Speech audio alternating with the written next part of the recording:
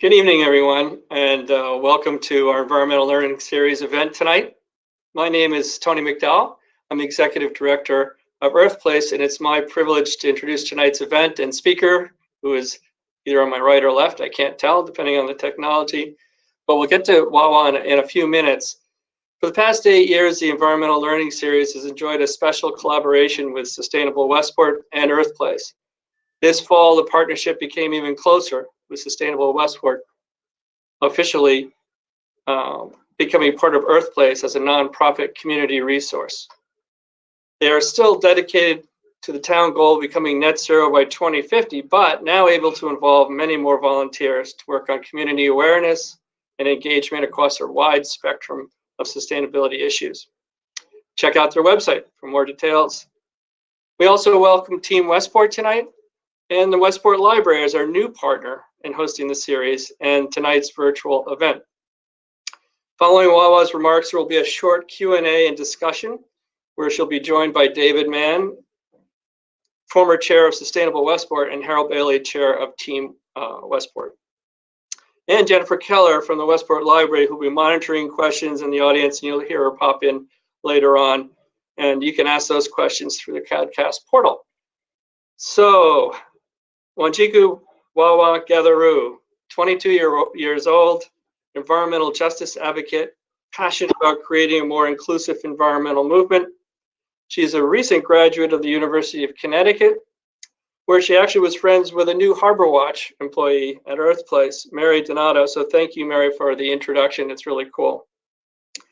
Wawa is the founder of Black Girl Environmentalist and has bylines in Vice News and Glamour magazine, and you may have seen the article in Glamour. Wawa is also the first Black person in history to receive the Rhodes, Truman, and Udall scholarships, which is an amazing accomplishment, and hopefully she'll talk a little bit about that. But I'll let her tell about her life and her road, and welcome to Stormy Westport, Wawa. Awesome. Well, hi, everyone. I was just talking before in the green room that I'm really excited by this talk. I feel really, really honored to have been brought on here. And also, I'm feeling very thankful that I am looking at myself right now, because I think I would be more and more nervous if I saw all 160 plus of y'all. But thank you for tuning in, and I'm so excited to engage in this dialogue. So my name is Wanjiku Gatheru, friends call me Wawa, and I am a 22-year-old environmental justice advocate. I also say I'm a sister, daughter, a friend, and a lifelong Connecticut resident. I grew up in Putnam and Pomfret, Connecticut, go quiet corner. And I'd also like to thank Earthplace, Sustainable Westport, and Westport Library for inviting me to take part in the Environmental Learning Series. I think being given the opportunity to have a platform to talk about a topic that's so deeply intertwined with my work, but most importantly, fundamental to the way that I think about the world and my heart is so important. And I think it's great that I've been given this platform. So I'm going to see if I can share my screen so I can start my presentation. Okay. Okay, now I can share. Oh, not share. You'd think that I'd be technologically savvy by now, but I am not. So this is the beginning of my presentation. As y'all know, it's called To Be an Environmentalist, Start with Antiracism. So to begin, I want to start with a quote that I found a lot of solace in, now more than ever, and it is this: "What is this darkness is not the darkness of the tomb, but the darkness of a womb." Valerie Carr. So I know these past couple years, especially this one, particularly this one, has been really, really dark for arguably all of us. Okay, let's see if I can, did it move? There we go. We're in the midst of compounded crises, systematic racism, a once-in-a-century pandemic, and a climate crisis. What's even more terrifying is that the problems that we encounter right now are absolutely not new.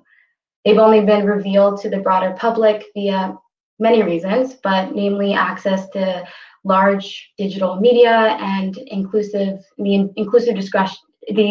destruction that COVID has embraced. this year and arguably the past couple have called into question many of the things that I had before taken for granted. I've seen my values challenged, my purpose tested, and what's terrifying is that it hasn't been me alone. Almost everyone I care about has been and or is still in the same tumultuous boat.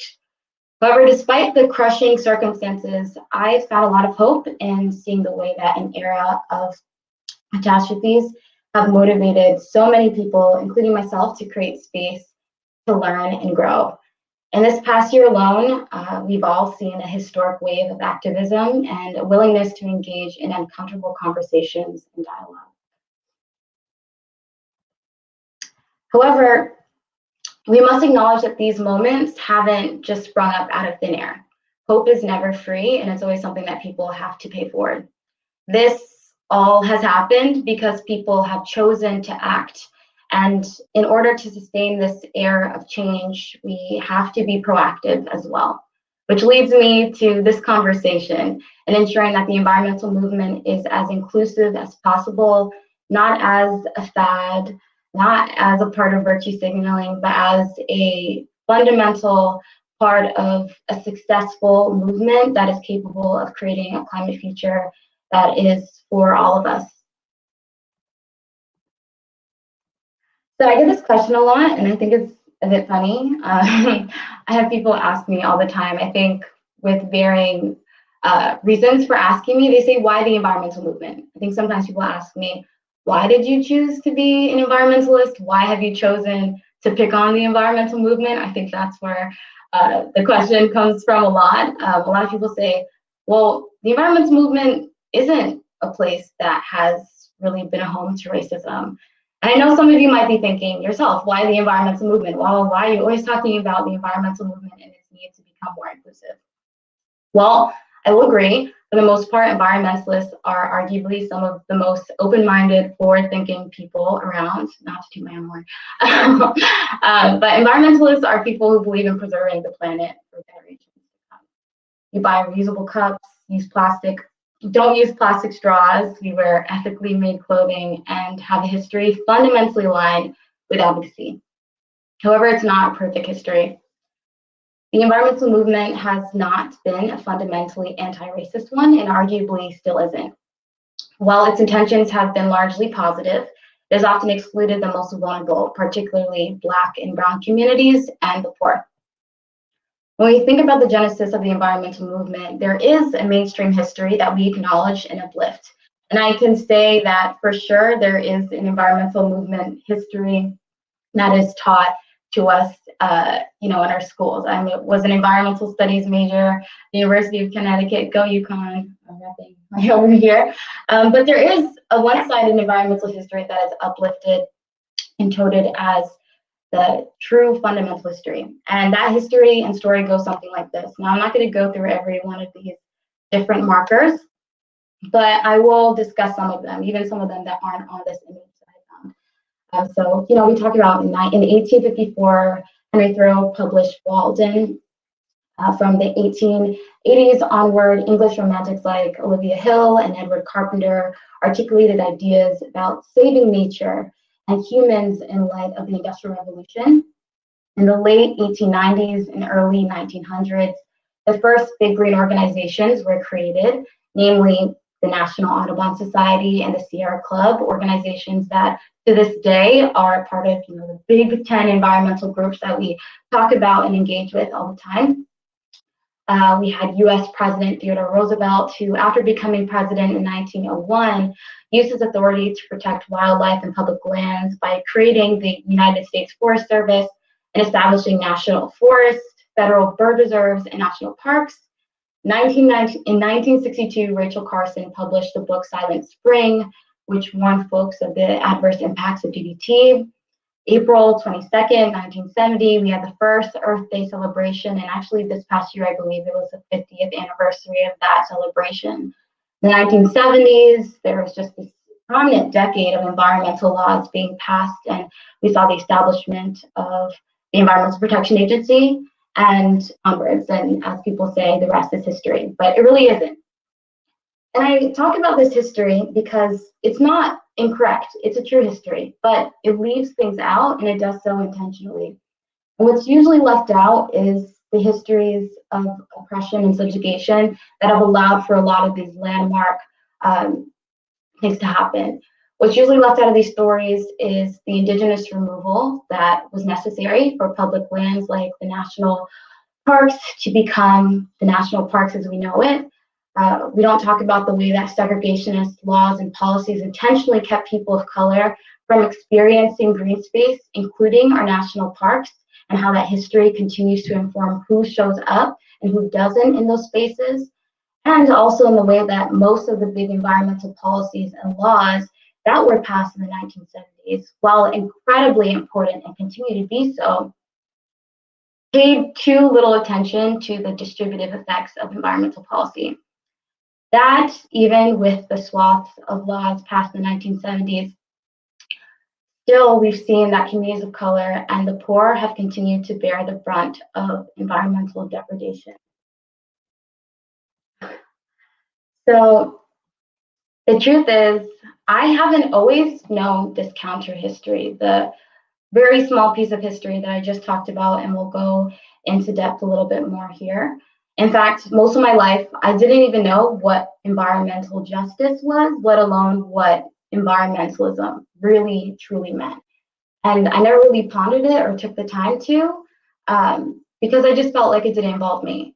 All I knew was what I felt, and what I felt was that if a history and contemporary movement doesn't involve my histories or interact with the issues that come up and are the ones that I deal with and care for on a daily basis, well, why should I show up on a daily basis, if at all?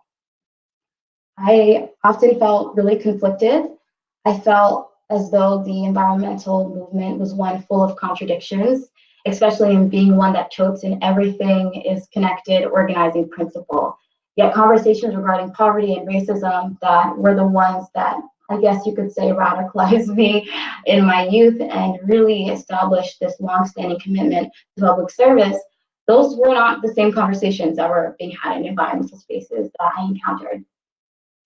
And I kept wondering, why have environmental problems traditionally adhered to a woods and water view while seemingly ignoring the importance of neighborhoods and cities, particularly places where you find a lot of people of color?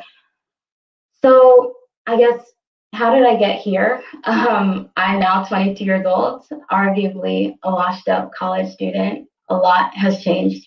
I decided to major in environmental studies in college, and I'm now studying environmental governance in the United Kingdom, and people refer to me as an environmental leader. However, if I'm being completely honest, I'm still faced with the same conflict, but not necessarily the same conflict. I'll say I'm still faced with a fundamental conflict, and I'll go into that right now.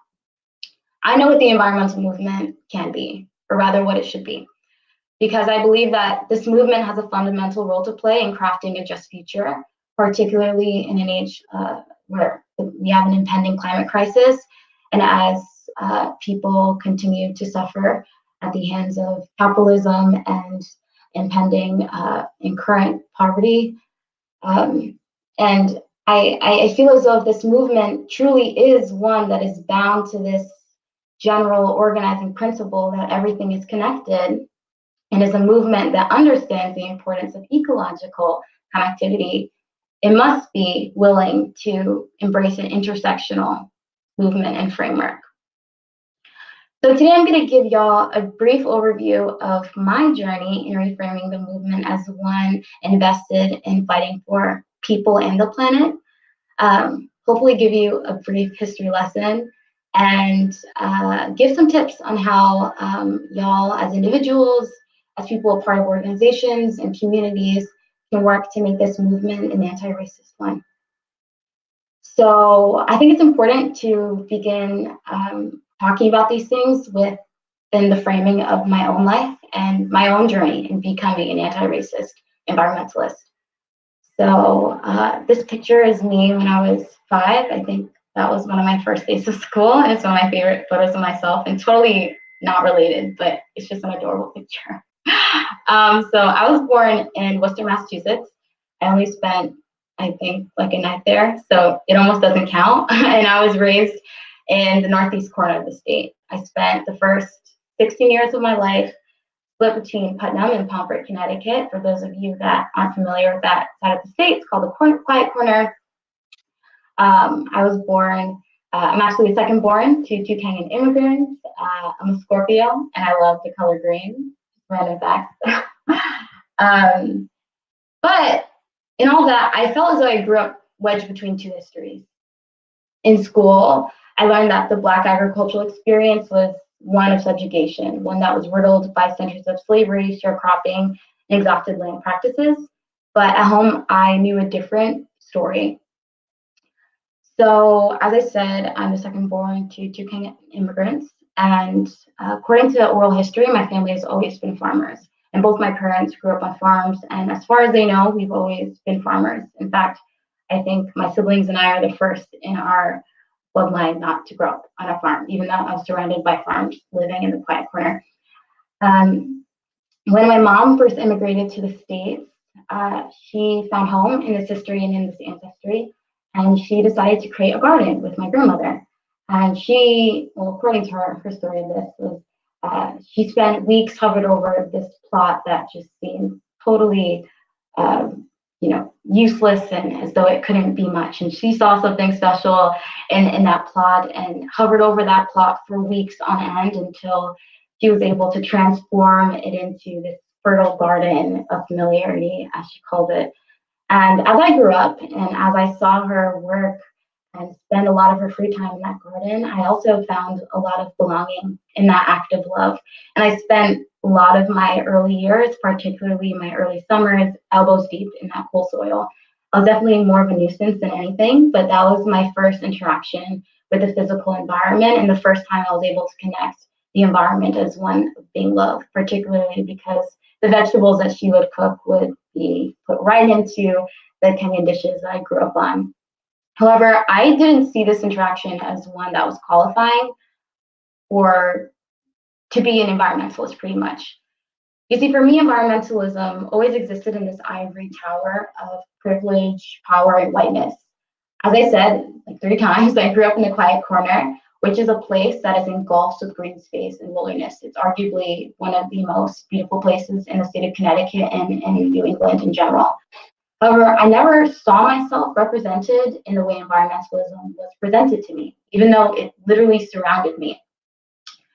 Regardless of the manifestation from the way that I understood environmental activists, environmental educators, climate scientists, science teachers, regardless, I never really saw myself in those things because I never saw other people of color in those spaces, nor did I ever hear a narrative discussed by those folks that involved my life and the things that I felt were highly intertwined with the way that I experienced the world.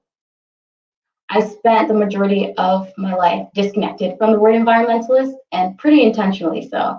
I remember there were a couple times when I was younger where people would be like, well, I'm an environmentalist, are you? And I was like, I think I care about the polar bears, but I wouldn't call myself an environmentalist. And this did change. To this day, I do call myself an environmentalist, but the reason why I was able to do so was because I stumbled into an environmental science course my junior year of high school. So growing up, as many children of immigrants, my parents were like, okay, this child's going to be the engineer, this child's going to be the doctor, and this, the American dream. So I was the doctor child, or was supposed to be, and I took chemistry, and I was awful, like literally the worst chemistry student you have ever met.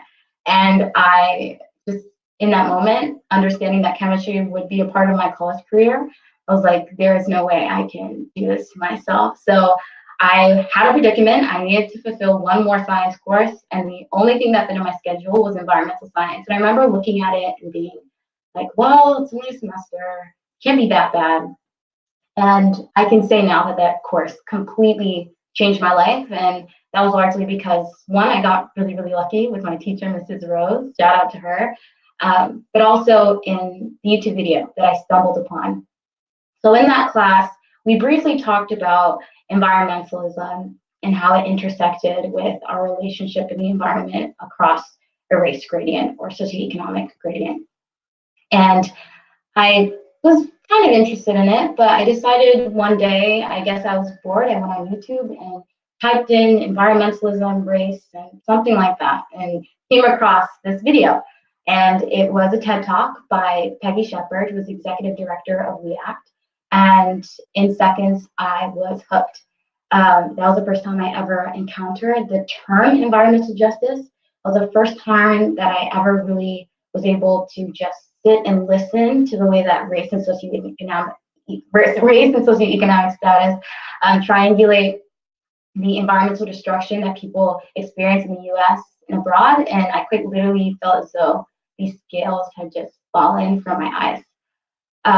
And it was actually in that moment that I became frustrated in a different way. I felt as though now I could say, well, I guess I am an environmentalist. Like, if everything really is connected, and if people of color are experiencing environmental degradation worse and worse in this country, how can I not care about the environment? Because if I care about my community, if I care about my loved ones, if I care about myself, of course I care about these things. But I was frustrated because here I was, I think 16 years old, and this was the first time that I had this light bulb go off in my head. And for all I knew, considering the conversations that I'd had with my family and other folks of color in my life, who, just like me, felt as though environmentalism was a thing for rich white people, I felt really frustrated because I knew that there had to be a reason why we felt this way.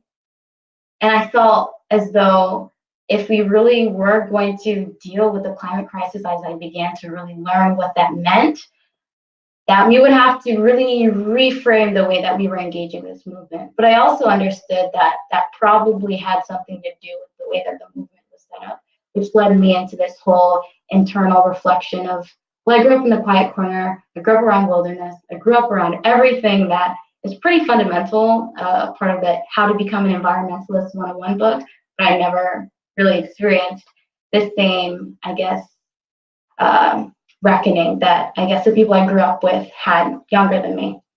So that frustration actually led me to majoring in environmental studies at UConn. I said, well, if people in my community aren't talking about environmentalism, well, I'm going to have an entire degree where I learn about these issues and then come back and basically make every person of color know an environmentalist. Didn't really work out that way. I think things are much more complicated. But to my surprise, those problems didn't solve themselves at UConn, but I did learn how to navigate it myself. As a budding environmental scholar, I spent my undergraduate career searching for my face in the textbooks in my classrooms. We read staple environmental texts like A Stand Count, the Almanac, and Desert Solitaire, which illuminated humanless landscapes that magnified the interests of my classmates and oftentimes left mine in the dust. We rarely talked about environmental justice, and I eagerly, every semester, awaited the opportunity to learn from an instructor of color or to dive into additional ecological knowledge, but that time never came, and only came when I did electives that were totally outside the departments that were part of the environmental studies, umbrella.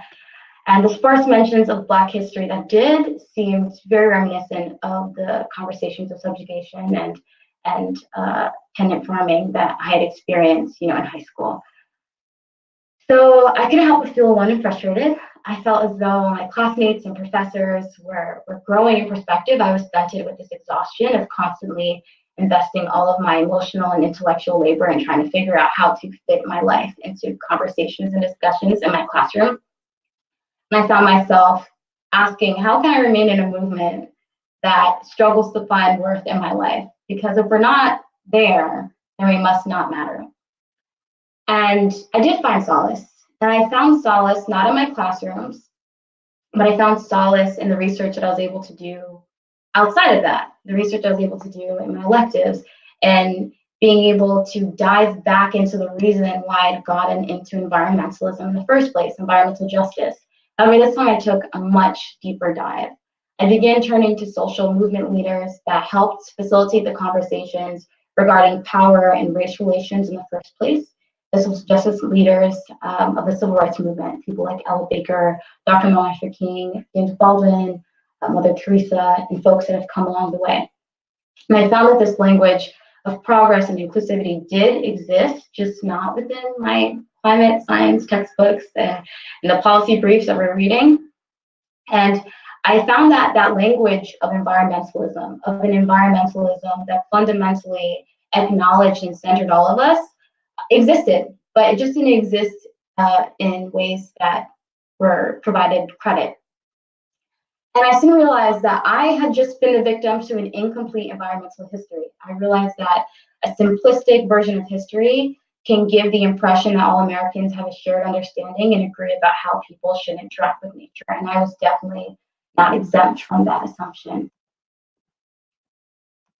So I'm going to share some of the things that I learned in my research and some of the things that have really provided this foundation for me to reconsider the genealogy of the environmental movement, which I have felt has been really, really fundamental in reframing this movement as one vested in the vitality of all of us. Now, I know that presentations can be really, really boring sometimes, and I'm a grad student that sits on Zoom for 8 hours a day, so I completely feel that. So I wanted to make it a bit more interactive and a little more interesting. So I wanted to make it a game with the hope that there are some history buffs in the audience. So this is a game called Name the Environmental Leader. So it's going to be basically, I'm going to give 1 or 2 sentences about an environmental leader that is oftentimes memorialized within this movement. And I'm going to see if any of y'all know who these people are. So this person is, I can't even see the chat because, oh yeah, I can. So this person is known as being the father of the national parks, and this person was an early advocate for the preservation of wilderness in the United States of America, and was the first president of the Sierra Club. I saw someone was from the Sierra Club, so I know that someone might know. Yes, yeah. Oh no, that was a good guess though, but it is John Muir. So John Muir, as the previous slide said, he was a fundamental thought leader of the environmental movement. I mean, he gets the title Father of the National Parks, was a huge proponent for the creation of the national park system, and was the first president of the Sierra Club, and also helped create the tenets that the Sierra Club followed, but I believe have been reconstructed to some degree in the past several years. However, John Muir also was a racist. So on his 1,000-mile walks to the Gulf in 1867 through the lands that had been devastated by war, he spoke of Negroes, as he called them, as being largely lazy and easygoing and unable to pick as much cotton as women. He described the Mohawk, the indigenous people of Yosemite, as being dirty and altogether hideous, his words, and that they seemed to have no rightful place in this landscape. Okay, so we're going to do the next environmental leader. So you might understand the reason why we're playing this game. This person was the 26th president of the United States, and he used his authority to establish 150 national forests, 51 federal bird reserves, 4 national game preserves, 5 national parks, and 18 national monuments on over 230 million acres of public land. I think someone got it before, yeah. Yep. So Harold, you got it, and I believe some of what, yeah, and Jet got it too. This was President Theodore Roosevelt. So President Theodore Roosevelt was obviously someone that was very, very invested in conservation, and arguably is one of the reasons why public land or protecting public land has been arguably a priority from the point of view of the federal government. And he also was someone that arguably was a racist. Roosevelt praised the 1916 book, The Passing of the Great Race, which warned against the decline of the Nordic peoples, and was described by Adolf Hitler as his Bible. There are also many other circumstances that ground my reasoning for assuming that he probably was a racist, but we'd be here all day. I suggest looking into that your free time as well. I also realized I probably gave some of the answers in the things that I've said, but anyways, this other person, he is best known for his book Walden, A Reflection Upon Simple Living in Natural Surroundings, and his essay Civil Disobedience. This one might be a bit harder.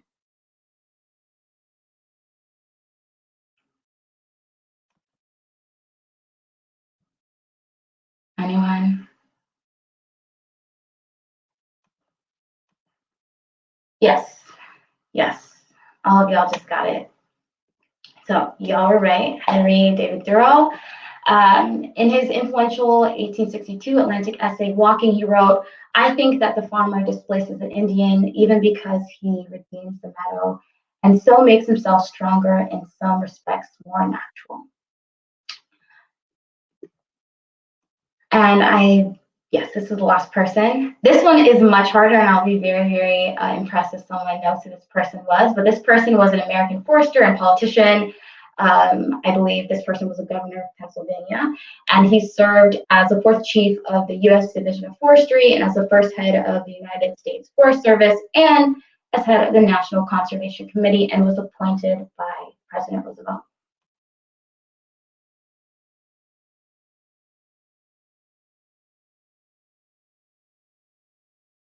Oh, wow. Yeah, that is correct. Gifford Minot, this person was had a prominent role on the advisory council of the American Eugenicist Commission.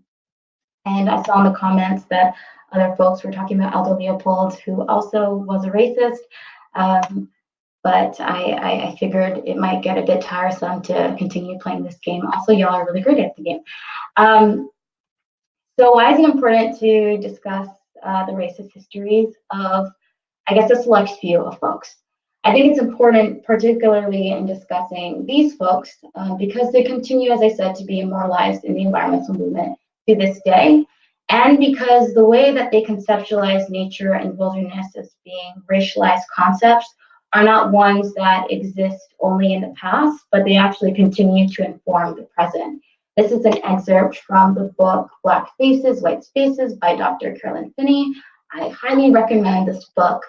And in her book, I believe in the chapter Bamboozled, she says the following: "Prominent views of nature, while not unified, draw from the experiences of those in a position of influence and establish legitimacy for their ideas institutionally and culturally. Furthermore, these narratives, which contribute to the American environmental imagery, are grounded in the values, beliefs, and attitudes of the individuals who construct them. These attitudes and beliefs manifest in our everyday environmental practices, affecting our livelihoods and our interactions with each other." So it's important to talk about these things, not because we want to erase this history. I started this game with discussing very real and arguably valid reasons why those folks are propped up and understood as environmental leaders. Their work has, for better or worse, been a part of environmental history, and reconsidering the genealogy of the environmental movement doesn't remove that. However, there has to be an acknowledgement that history has erased others, and the fact that we prop up a select few, all of whom typically are white men, does let us know that there are other histories that have been erased and intentionally done so. And I believe that the environmental justice movement seeks to address it, and the environmental justice movement has a history of doing so. So what is environmental justice? So environmental justice is an important part of the struggle to improve and maintain a clean and healthful environment, especially for those who have traditionally lived, worked, and played closest to sources of pollution. There are a lot of different definitions, but essentially environmental justice and the frameworks that guide it historically and contemporarily call for there to be a focus on distributive justice in the way that we understand and create environmental policies and laws, and also call that all people have the opportunity to have a seat at the environmental decision-making table, a reality that hasn't been actualized yet. It's important as well in the line that I said before about the environmental justice movement arguably being one that works to reconsider the environmental movement's mainstream genealogy, because the movement itself emerged as a critique of the mainstream environmental movement. So most people understand the EJ movement to have emerged in response to the 1982 dumping of PCB toxins in the predominantly Black community of Warren County, North Carolina. And this movement is one that has been rooted in opposing the power dynamics that make that, that made plastic possible, yes, which also goes back to my article. But particularly Warren County and the folks that led to the organizing that happened in response and did create a national movement and even an international conversation about the way that race intersects in the way that we experience the environment, and how in the United States particularly, race is the #1 indicator of one's proximity to toxic waste facilities. It's important to talk about that because oftentimes the EJ movement isn't placed in the timelines that are discussed of the environmental movement. I don't believe it was even placed in the brief overview that I posted before. And it's important to talk about that because the environmental justice movement, as I said, was created in response to the mainstream environmental movement that, even though, right, in the 1970s, was able to pass all these environmental policies and laws that are so important to this day, did not have a distributive justice component and allowed for folks, particularly folks that don't have a lot of political clout, that don't have a lot of social capital, have allowed for those folks, as shown in Warren County and as we see today, are still the communities that bear the brunt of environmental degradation and climate change. So the environmental justice movement has been championed primarily by BIPOC, which are Black, Indigenous, and other people of color, and works to address the statistical facts. The fact that people who work, play, and sleep in America's most polluted environments are commonly people of color and the poor. EJ advocates have shown that this is no accident. Communities of color, which are often poor, so right, the intersection of these various groups, are largely targeted to host facilities that have negative environmental impacts, say landfills, dirty industrial plants, or truck deposits. The statistics have provide clear evidence of what the movement rightfully calls environmental racism, and people have been battling this injustice for decades. So this is the end of the brief history part that I was talking about before. I will say I am learning myself as well, and I'm no expert at environmental history just yet. I'm still a student, but I think it's important for us all as we attempt to really ensure that we are anti-racist ourselves, but also ensure that the environmental movement is anti-racist, and we understand the histories that have gotten us to a place where the environmental movement hasn't necessarily been one that has been inclusive to us all. I've listed some things that I have read in the past and continue to reference as a way to be literate in the history that we understand and the histories that we don't understand. So hopefully at the end of this, I'll be able to find a way to send this to everyone. If not, maybe I'll just stay here for a little bit so y'all can write some of these down. I will also say that Dorcia Taylor, who I believe right now was just now moved to Yale University and is based in New Haven, anything by her is phenomenal. She is truly an intersectional environmental historian and someone that I look up to a lot, as well as everyone else here. At the end, I guess I can also copy and paste and put that in the chat if that's helpful. So why is it important in talking about history? Like I said, I think oftentimes when people discuss history and talk about how figures that we didn't know were racist, the #1 thing that I hear back and have gotten personally is, well, you can't change history, so, you know, just deal with it. Well, I think it's important to understand that it's important to understand a full understanding of history and a truthful understanding of history. But like I said, understanding the racist roots of the environmental movement allow us to understand the contemporary implications. So according to environmental law scholar Jedediah Purdy, who I believe his paper, The Long Environmental Justice Movement, was one that I referenced before, he has written that the white-led conservation movement is one that continues to sit in tension with the environmental protection of communities of color. As a result, mainstream environmentalism has historically centered the interests of the mostly white and wealthy at the exclusion of the lived experiences of people of color and indigenous folks. And there are a lot of different reports that have been put out showing this, including the State of Diversity environmental organizations, mainstream NGOs, foundations, and government agencies. So in this report, which is also known as the Green Report 2.0, which comes out every year since 2014, they discuss and have really highlighted the green ceiling, which is this really, really interesting circumstance in which the United States, despite increasing in its racial diversity, has not broken the 12 to 16% green ceiling for involvement of folks of color. So even though folks of color, according to the 2010 US Census, will get an updated number hopefully soon, people of color make up 36% of the US population. We haven't exceeded 16% of the staff in any organizations in the mainstream environmental movement, from NGOs, foundations, and government agencies. And this is what it kind of looks like. And as you see, it's pretty sad. On the conversation of contemporary implications, there is a very real reality that in not understanding history, the contemporary implications can be dangerous and have been.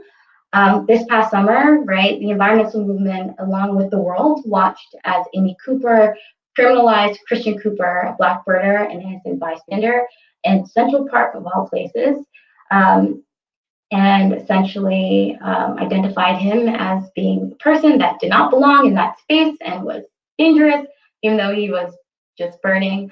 And you know, when this whole went down, when this whole thing went down, and I was looking at climate Twitter and environmental Twitter, I couldn't help but notice that there were a lot of stark parallels in the way that people were discussing what went on, right?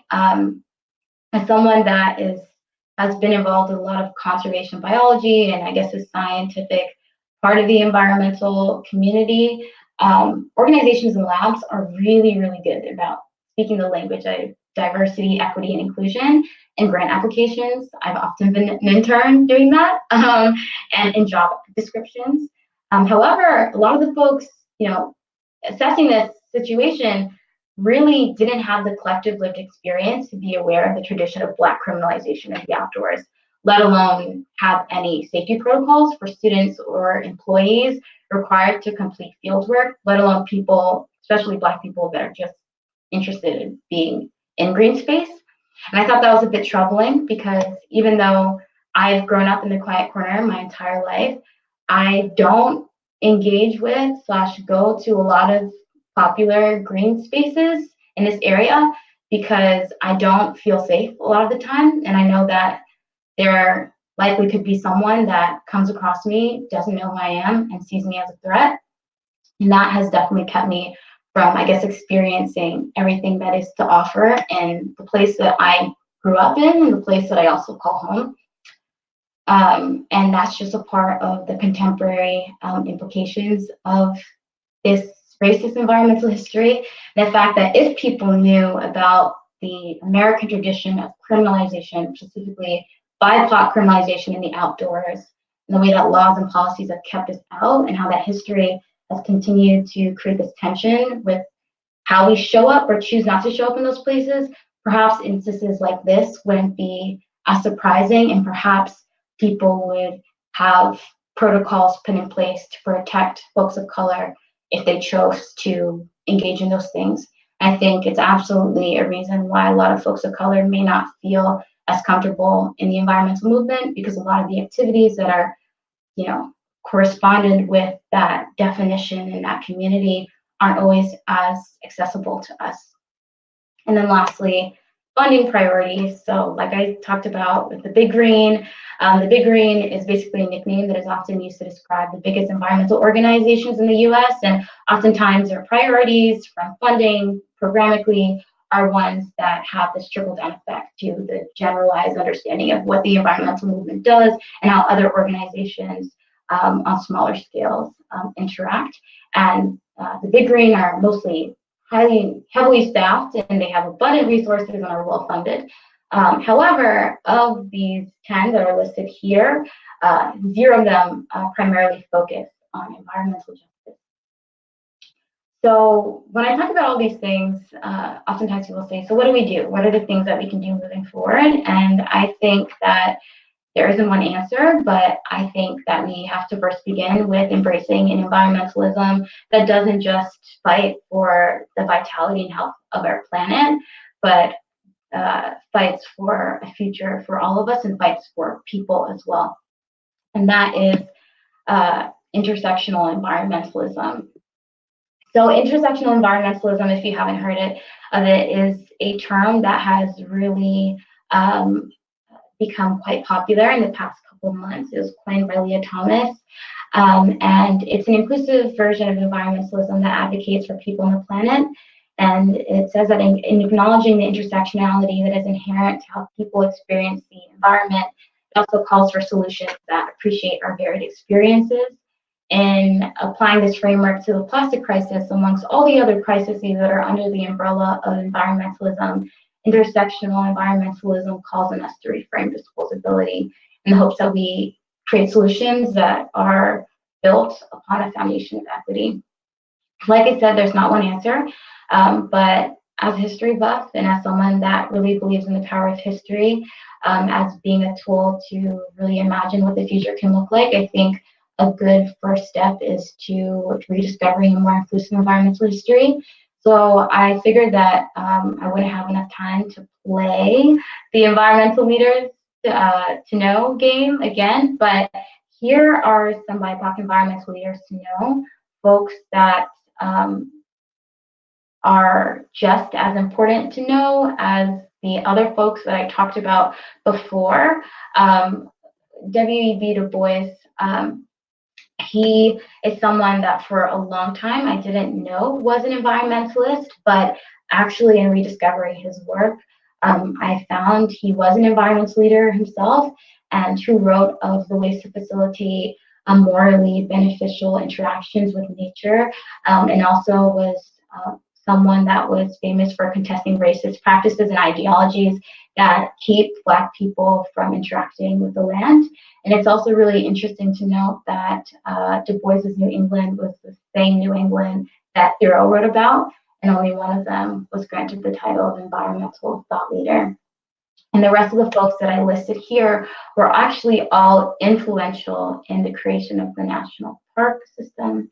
And oftentimes the only folks that we hear about are Teddy Roosevelt and John Muir and a couple others, but for a long time I didn't know who these people are. So I think something that we can do is give people their due time and learn about the histories of the people that were a part of history, and having that new frame allows us to understand how we can create a movement that involves people of various backgrounds. So other solutions, I guess, for yourself, your organization, and or your community, I think it's important to read, learn, and prepare to be uncomfortable. Redefining an environmental history is not something that should be taken lightly. It can be really confusing. It's still quite confusing for me and oftentimes makes me really, really frustrated. But it's also been really enlightening for me, and finally seeing myself as a part of the history of this movement, and gives me hope that there is tangible ways that this movement can be one that everyone sees themselves in. I think another thing is understanding white privilege in the outdoors, particularly in having people on trails that look like you, and having dominant representation in outdoor media and outdoor recreational jobs and professions. I think it's important to make regular donations to BIPOC-led environmental organizations, taking the intersectional environmentalist pledge, passing the mic and listening without ego or defensiveness, and without minimizing the experiences of BIPOC that are in the movement and also not in the movement. I think it's also holding yourself accountable to do inner anti-racist work without having people of color tell you or teach you. This is a very short list, but I did that intentionally, and I thought about making it longer. But again, I think this is a journey that we all have to take personally, and can't be one that one has a universal solution for everyone, but has to be one that is proactive and spurred by your own need to do it. So I think it's important to end with saying that intersectional environmentalism isn't a fad. It isn't something to engage with right now because it's a hot, sexy topic. It's really important and required, actually, for creating a just climate future that includes all of us. And only in embracing this framework do we have a chance to create a movement of integrity, and one that is made in the image of all of us, which is so important in light of an impending climate crisis, in light of needing to restructure our systems in a world that is willing to fight for all of us.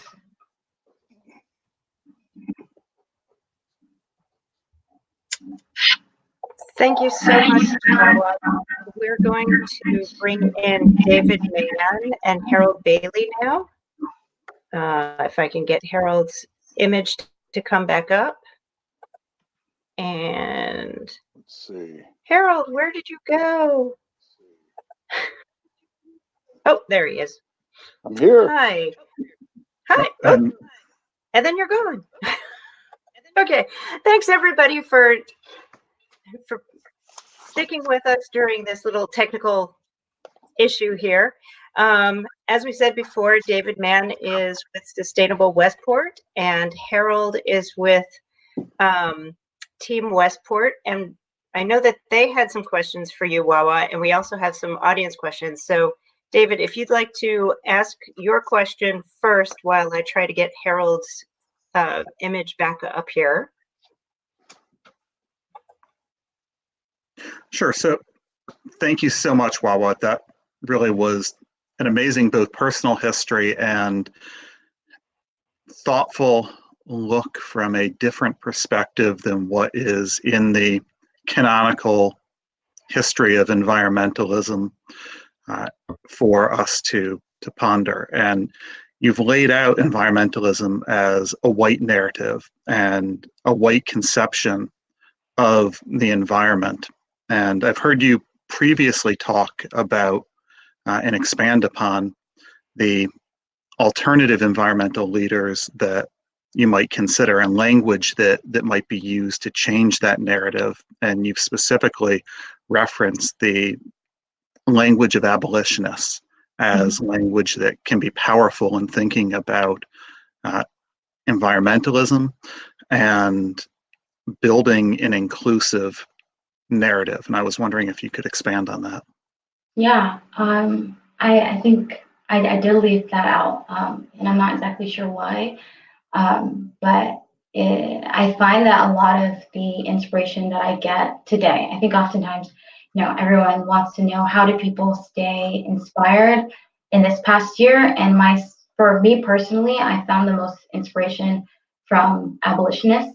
And I find it really interesting because when I close my eyes and I hear the language and verbiage that is being talked about in abolitionist spaces about building a just future that in a world that is for all of us, it's quite literally the language that the climate/environmental movement is seeking today. However, oftentimes those communities aren't necessarily seen as the ones that intersect. And I think when it comes to this organizing principle of everything is connected, there is a requirement on the behalf of the environmental movement to understand that there are other movements that perhaps are better equipped with discussing the very things that we're speaking and struggling to talk about, and how coalition building outside of the, confines that have been that of the environmental movement for the past century why that isn't working and needs to be expanded further. Great. Harold, do you have a question for Wawa to get us started? Yeah, I do. Can you hear me? Yes, we can. Yes. Okay, good, great. Well, thank you so much for the presentation and for the thought leadership around this. What you're describing, though, is very, very similar to what we've been talking about in terms of the two trains running, anti-racism versus racism, for the last 400 years in this country. And we're kind of at this inflection point. And a number of the problems you're talking about are the problems of going in and doing the internal work that we all have to do around race in the country. So there's kind of a DNA that you're talking about, a DNA in the environmental movement and environmental research that you talk about historically. I'm wondering, since many of us I'd never actually connected the environmental research with the environmental movement necessarily, how would having a completely equitable representation in the environmental research community affect, what would the model look like if we had that? How would things be affected? That's a really great question. I think my understanding, right, of environmental research, and when we think of advocacy or evidence-based advocacy, right, oftentimes people, especially with the environmental movement, turn to scientists and researchers as being the folks that are going to create reports and do research that helps inform how the movement works programmatically, right? And what we see right now is that the racialized conceptions of wilderness and nature are often the same ones that really dictate what type of environments are deemed as those worthy to research or prioritize. As I said before in the presentation, there has been this historic adherence to a woods and water environment, which is completely valid, and I'm not taking away from that, but there has been this stark prioritization of that, in which a lot of the funding in the environmental movement and a lot of the programmatic focuses are on things like wilderness and preservation and protection of public land. Again, very important concepts.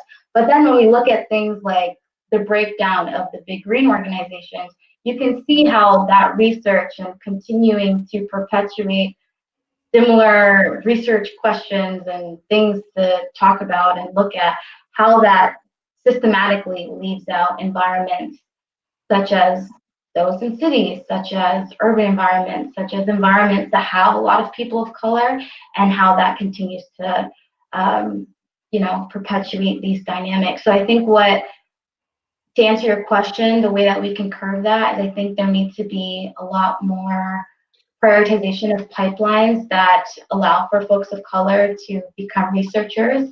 I think oftentimes people see science and formulating research questions of ones that are void of identity and can't be objective.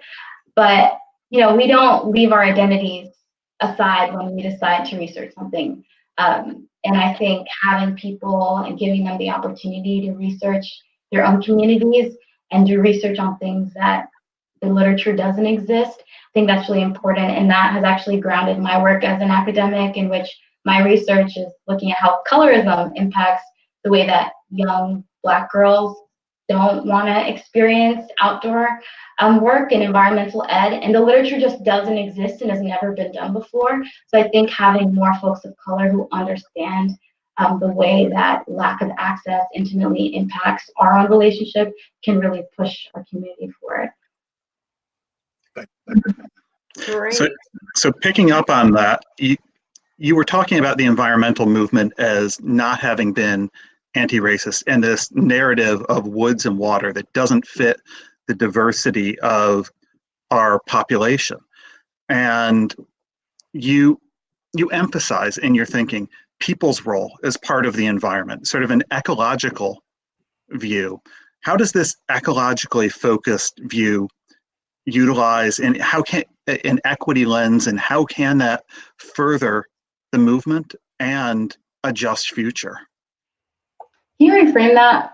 I'm sorry, I missed the So last. you talked about people's role as part of the environment is critical to environmentalism before, and as being different from the sort of canonical woods and water narrative that hasn't proved to be anti-racist. How can an ecological view, a view where people are part of seen as part of the environment, be critical to a just future that is racially just and environmentally just?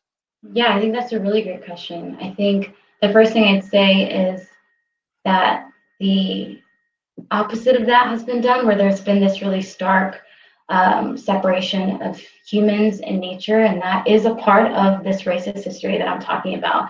I didn't really dive into this, but a lot of the folks and founding thought leaders of the environmental movement that were eugenicists and racists, they conceptualized nature and wilderness as being a place for the Nordic peoples and the white race to go and be outside of and being away from like people of color and poor people, and saw and conceptualized a nature that didn't really involve them, but was just a temporary refuge, right? So that separation was there. And I think in embracing true environmental justice movement, I think it also involves integrating non-human species into that conception. I think a just climate future and fighting, right, for this intersectional environmentalism involves uplifting the most vulnerable. And yes, that is particularly within human societies, oftentimes are people of color and the poor, but it also involves animals as well. It also involves the fact that animals don't have standing legally, and as climate change continues to be this huge issue that it is, they also are, there are so many different species that we don't even know that exist that are experiencing the brunt of a climate crisis that has been perpetuated by human activity. So I think in seeing ourselves as a part of this truly connected movement, we have to have one that rivals and isn't one that is a place for speciesism as well. Great. I'm going to jump in, Harold. If I could just ask a few of the audience questions, given the time that we have right now. We have several questions who ask how predominantly white community organizations can reach out and work with communities of color. What is the best way, do you think, to reach out to those groups and work together? And that's a really good question. I think that has a lot of great intention behind it. However, I'd say the first line of priority should be a look at your organization's history and a deep dive into why right now is the time to reach out to those communities. Why has your organization not worked with BIPOC-led environmental justice organizations in the past? And there needs to be an understanding that that same question that I'm asking is perhaps going to be the same question that those organizations are thinking of. Why now? So I think there needs to be a deep dive into that. And I think oftentimes people talk about, creating this pipeline for having more people of color involved in the environmental movement. I think that's really important. But another element of that often doesn't get a lot of light is the fact that the environmental movement, particularly in the workforce, doesn't do a good job at retaining folks of color. So it needs to be a conversation and deep dive into the work culture within your organization before reaching out to folks of color, because perhaps that could be a problem working together moving forward. And then once that's done, I think reaching out to people authentically and truly, and perhaps even with an air of understanding of the problematic tendency that had previously existed in not having that communication in the first place. Great. So on the flip side of that, we also have a question from a woman who is working with the Sierra Club in Bridgeport. And she asks, how do we voice, let me just read what she writes. She's working with the Sierra Club. And while this brings me her joy and a lot of challenges, they want the center, Black, Brown, Indigenous voices to work, and they would love to get them to be patient and put aside some tendencies that do not allow for equity and liberation work. Their support is needed, but only at the cue of the community. Any advice on how to voice this? So it's sort of the opposite of that first question. This question in the chat, I'm trying to find it. Or no? No, it's not. It's in the question and answers. So if I heard you correctly, she's asking how the Sierra Club internally can work? No, I think she's asking how does her group get the other groups to sort of wait until they have it under control, or until they're ready for that help? That's a tough one. And I mean, that's a part of the dynamic, right? And that is a part of that power dynamic as well, of telling people to wait when right now folks of color, like, we can't wait. So that might contradict what I'm saying. I think, again, I would implore folks like the Sierra Club and the person that asked the question before about their environmental organization to really take a deep dive into why this is the time to do it. And perhaps if that question is being asked now, ponder whether or not that collaboration should happen in the exact way that you're looking for. Perhaps I'd say the best way to reach out to people is to ask them, what are the best ways that we can support you? I think oftentimes collaboration, when there is a power dynamic in play, can create partnerships that reinforce that.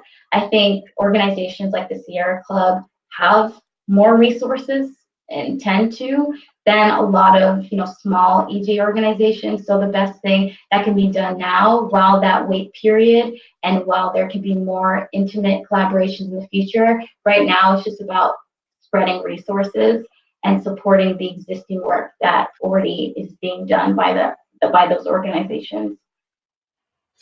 Terrific, thank you. Harold, I know you have another question. So I think we have time for one more before we lose the audience. Terrible here, but this, I'll just follow up on what we were just talking about and say the biggest problem we have right now in confronting racism overall is that issue of parallel organizations like church or faith groups that are historically segregated up to this point, racially, trying to figure out how to work together. And so I'll just posit that going back and looking at histories of both organizations and then sitting down honestly to confront those histories is critical if you're going to work. Otherwise, you literally end up talking past each other because they're understanding of why that segregation has continued to perpetuate itself over a period of time. So I'll just say thank you for bringing that to the fore. Terrific. Anything else to wrap up with our panel? Yeah, one of the other things that I had, and I don't know that we're trying to wrap up, so maybe if we could keep it brief, but I think that it's something that really should be said. We just had a question about Bridgeport and a project that's occurring in Bridgeport, and we're sitting here in Westport, and we're in one of, or at least we're virtually sitting here in Westport, and we're in one of the most, we're in a county that has some of the highest levels of inequality in the country and in the world. And if we're thinking about, as you put it, climate justice is racial justice and is about addressing inequality and inequity to reach a just and equitable future, how can Westport and Westporters be part of the solution? That's a good question. I think it all begins with that inner work of trying to figure out how to become anti-racist, and again, investigating the histories of Westport surrounding towns and cities like Bridgeport. I mean, Connecticut is a state that is just rifled with all types of inequalities, from, I believe, at the top of the list for income inequality in the country. And I mean, in Connecticut, there are over 600 potential pollution sources in each of our 5 major cities: Bridgeport, Hartford, New Haven, Stamford, and Waterbury. So this tale of inequity, especially in regards to Westport being this environmentally savvy town, and that town over Bridgeport experiencing some of the worst environmental racism in the country. I think people need to begin to acknowledge that, because I think it's really easy to sit in our bubbles and be comfortable. I think perhaps people need to get out of their houses and drive to Bridgeport, maybe see what's going on a couple miles from where you live, and figure out how to be engaged, try to figure out why it often takes people so long to want to go to other communities, oftentimes communities that are predominantly of color. Why do people feel as though those aren't places that are safe for them? I think there's a lot of inner work that needs to be done in order to do any type of big projects or collaborations that people try to jump into. And the thing is, you can't jump into those big things without addressing the intimately and ingrained things that are part of the reasons why our cities look the way that they do.